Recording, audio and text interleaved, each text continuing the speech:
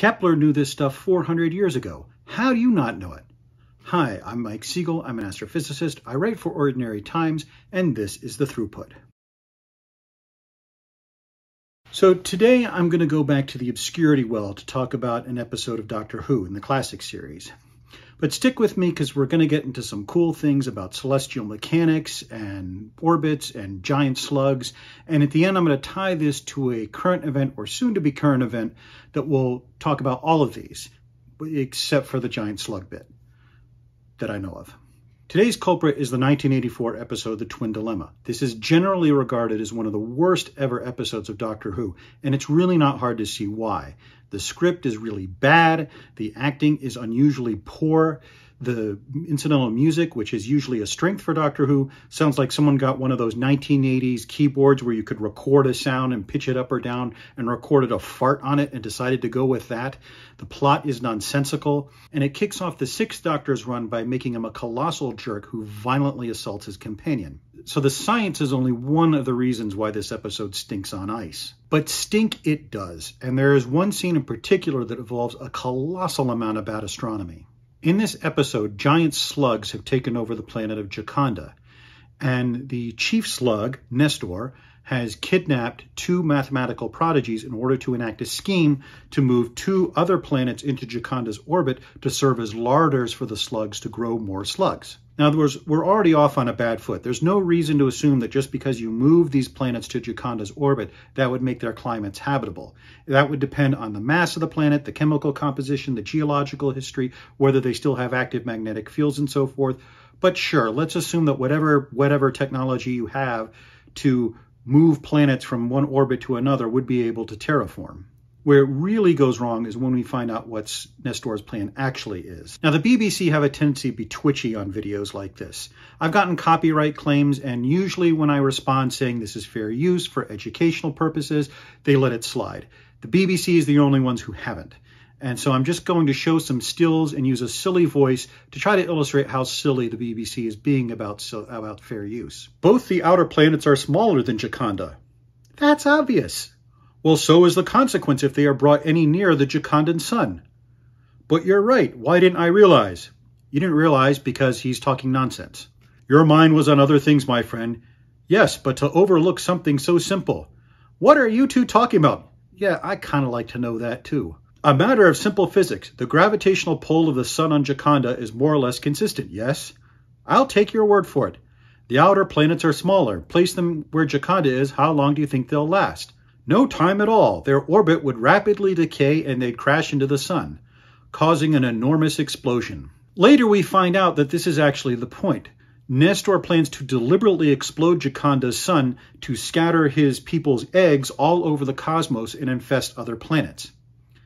There is so much stupid in this plan, I don't even know where to start. First, the idea that these planets would fall into the sun because their mass is smaller than Gioconda's is absolute tommyrot. Planetary orbits, as Kepler proved 4 centuries ago, depend on the distance from the sun and the speed of the orbit. That's it. Mass is irrelevant. In our solar system, the 2 smallest planets are Mercury and Pluto. Mercury is the closest to the sun. Pluto is the furthest away. Neither of them is in danger of falling into the sun. That's how gravity works. It accelerates all objects the same regardless of mass. This is what Galileo proved, again, centuries ago. You may have heard of this experiment he did where he dropped iron balls off the Leaning Tower of Pisa. At the time, it was thought that gravity made heavy things fall faster than lighter things. A cannonball will fall faster than a feather. But Galileo proved this wasn't the case. If you drop 2 cannonballs of different weight so they have the same shape, they will hit the ground at roughly the same time. Feathers fall more slowly because, unlike cannonballs, evolution has designed them to catch the air and float rather than fall straight down to the ground. Cannonballs do not float in the air. In fact, I've linked a video in the description where they have an iron ball and a feather in a vacuum chamber and drop them at the same time, and they hit the ground at the same time. Without that wind resistance, gravity works the same. It does not care about the weight. It accelerates everything the same.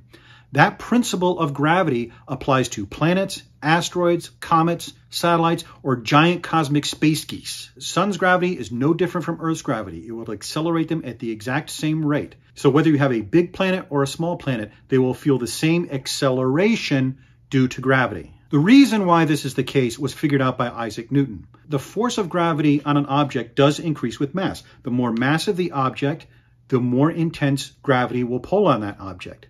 However, the more mass of an object, the more it resists being accelerated. Force equals mass times acceleration. That's Newton's second law. So the bigger the object is, the more force you need to move it. So when gravity acts on objects, this exactly cancels. Gravity gets stronger as the object gets more massive, but it takes more force to move the object in the first place. So in the end, the effect of gravity, the acceleration, is exactly the same, whether it's the moon orbiting around the Earth or an apple falling out of a tree.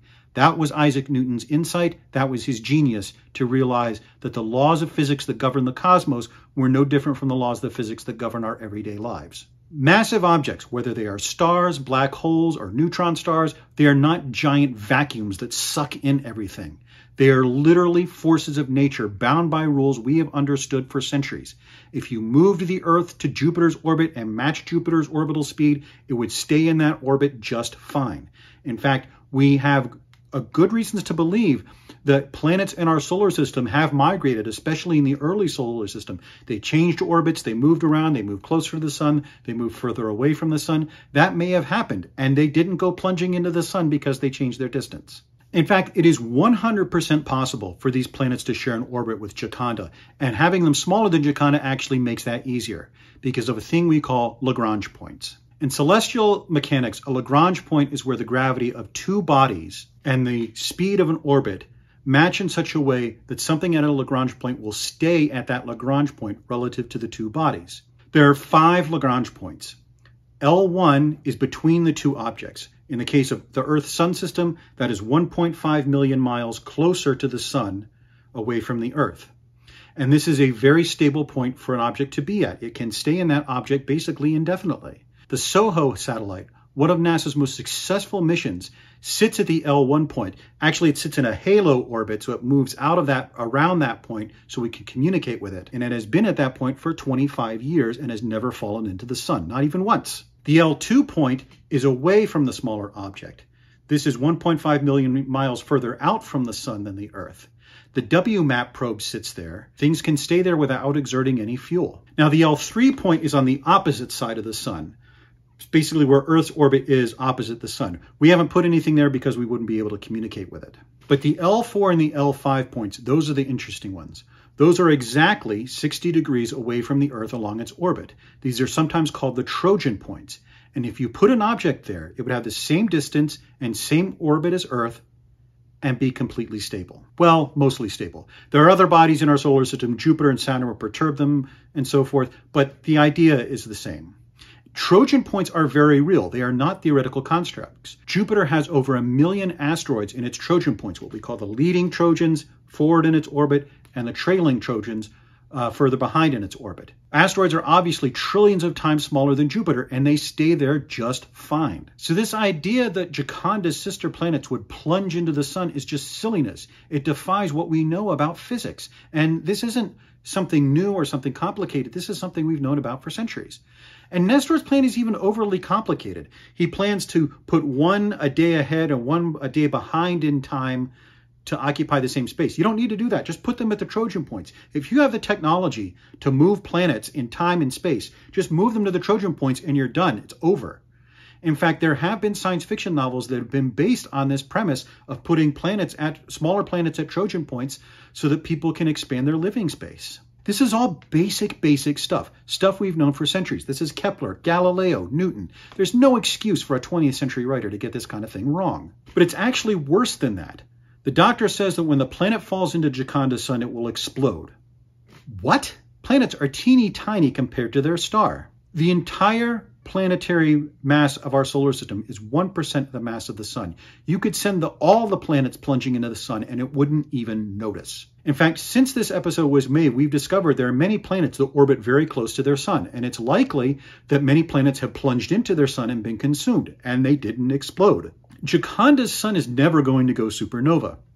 In my Addicted to Love video, I talked about the ages of stars and how stars that explode, stars that go supernova, have to be at least 8 times the mass of the sun. Well, the bigger a star, the shorter it lives. Stars that go supernova only live for maybe tens of millions of years. It takes billions of years for life to evolve on a planet. So Joconda's sun must be low mass. Otherwise, you wouldn't have life on its planets. If it's low mass, it's never going to go supernova. The core is literally never going to get heavy enough to overcome those quantum mechanical forces that it needs to for the core to implode and create a supernova. So that's not going to happen, and it's certainly not going to happen just because you sent a planet crashing into it. Even if Joconda's sun could explode, this is still a terrible plan. At one point, the doctor gets one of the eggs and shines a laser cutter on it, and it warbles a little bit to show that they're sensitive to heat. A laser is a mosquito's kiss compared to the literally star-shattering power of a supernova. Nothing would survive. Planets may actually survive. The first planets we ever discovered outside of our solar system were orbiting a pulsar, which is the shriveled husk of a star that went supernova. But organic material, eggs, no, they're not going to survive. Moreover, look at the sky. Stars are few and far between. There's light years between them. You could send millions of these eggs out there, and none of them might reach a habitable planet. And if they did, it would take millions of years to get there. You have a spaceship. You have a spaceship that travels at warp speeds, that breaks the speed of light. Just load your eggs onto a ship and take them to the planet of your choice. That's going to be much more effective than this cockamamie plan to blow up a star. This is insane. Now, there is actually an episode of the old series called The Seeds of Doom, which uses this idea intelligently. In that episode, an invasive species called the crinoid is dug up in the Antarctic, and it's a carnivorous, intelligent plant that's going to take over the planet. And the doctor guesses that the way they migrate is that their planet erupts, it sends these seeds into space, and they reach other planets. It's still a little bit of a silly concept, but it actually does it right because these crinoid pods have been buried in the snow for millions of years.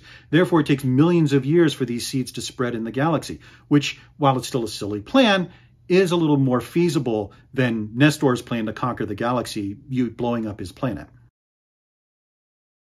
Now, the rule of the red pen is I have to leave the story beats basically intact, but just fix the science.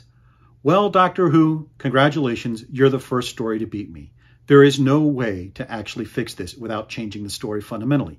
Nestor's plan is insane, and it depends on understanding of physics that would get you flunked out of a high school course. There's no way you can make this work that doesn't violate the laws of physics or make a lick of sense. But if you ask me to totally rewrite this story, here's what I'd do. I'd make Nestor the good guy. If his plan is to move 2 planets to Joconda's Trojan points and make them habitable, that's a good plan. That would allow his people to live on one planet, the native Jocondans to live on another planet, and they could play rock, paper, scissors for the third one. Maybe in this story, the Jocondans were just so repulsed by Nestor's appearance and so disgusted by him, they overlooked the fact that he was actually trying to find a peaceful solution. And this plan of moving planets is going to be that peaceful solution. Create enough living space for everyone. Yeah, that would fundamentally alter the story. But it not only would be more scientifically accurate, I think it would make a better story. And it would be especially a good story for the Doctor. If he found out that he prejudged these slugs as being evil because of their appearance, and later found out that they were the good guys and they had a plan for peaceful coexistence that, yeah, involved crazy things like moving planets, but would have worked, it would have forced him to confront his arrogance, his prejudice. It would have been a really great way of bringing his character full circle through the episode to the point where he comes back to that place of humility and compassion that we've always liked about the Doctor, instead of being a colossal jerk for the next season and a half. Now, there's still a lot wrong with this episode. The bad science is only a part of it. But notice that if you fix the science, you fix the plot, you fix the plot, you fix the character development. I don't think that the science was the root of what went wrong with this episode. I think it's a symptom of a really poorly thought out episode, a really poorly scripted episode that was like the end of the season, and they were so focused on making the Doctor a jerk, they didn't bother to write a good episode. So I think this was fixable. I think this was salvageable. It would have needed a lot of work. I don't think the twin dilemma had to be this bad. Now, I said at the beginning there was a reason I wanted to talk about this. In a couple of months, hopefully, the James Webb Space Telescope is going to launch. If it works, if it launches, if it unfolds properly, it will be the most sensitive and powerful instrument we have ever put into space. And it's going to be at the L2 point, because that is a stable location for the telescope, which will not only bring it far away from the Earth so that it can stay cold, but allow it to stay oriented so that that sun shield is always protecting it from the heat of the sun. And so these Lagrange points aren't just theoretical things for science fiction fans. These are solid, hairy fact that we use in real life engineering and astrophysical concepts.